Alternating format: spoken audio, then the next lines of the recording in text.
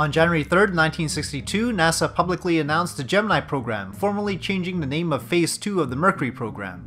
Gemini means twins in Latin, and the name signified that the new spacecraft would hold 2 astronauts compared to Mercury's single astronaut.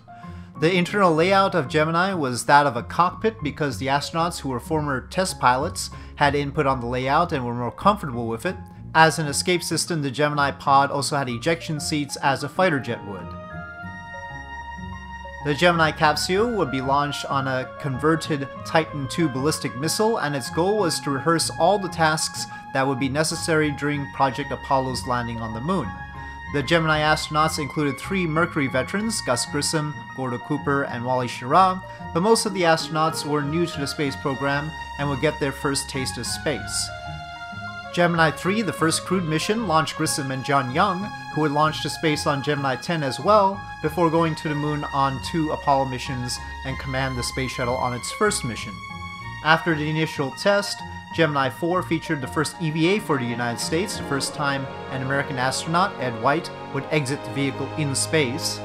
In Gemini 9, 8, 10, and 11, further EVAs were conducted to practice various practical tasks, but these proved to be awkward and taxing for astronauts until in Gemini 12, Buzz Aldrin demonstrated an improved technique in a record 5.5-hour spacewalk.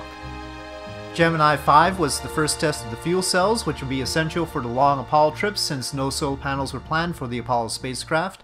Gemini 7 was the 2-week mission to test duration, and while Frank Borman and Jim Lovell did not enjoy such a long stay in the pod, it didn't discourage them from sharing a future mission. They were both part of the first crew to enter lunar orbit on Apollo 8. Another major goal of the Gemini program was rendezvous and docking.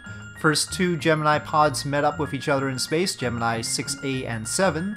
Then Gemini met up with its uncrewed partner, the Gina target vehicle launched by an Atlas rocket in Gemini 8. That docking almost resulted in tragedy because of a malfunctioning thruster, but the crew of Gemini 8 managed to disengage from the Agena, and Neil Armstrong worked around the problem, saving himself and David Scott. The Gemini 8 experience no doubt contributed to Armstrong being selected to be the first to set foot on the moon.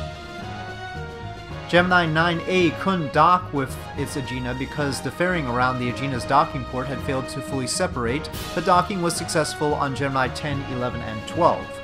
On Gemini 11, the crew docked and undocked 4 times, and used the Agena engine to boost themselves to a record high apoapsis for a crewed mission at the time, 1,369 kilometers. They also used a 36-meter tether tied between the Gemini and Agena so that the Agena could be used as a counterweight for artificial gravity. This didn't work as intended. They had trouble keeping the tether taut, but they did generate 0.015% of Earth's gravity. The only time such a rotational system has been used to generate artificial gravity in space intentionally. Gemini 8 managed to generate much more through their uncontrolled rotation unintentionally. The Gemini program was a remarkable success despite a few setbacks, and gave NASA the confidence to continue on to the Apollo program.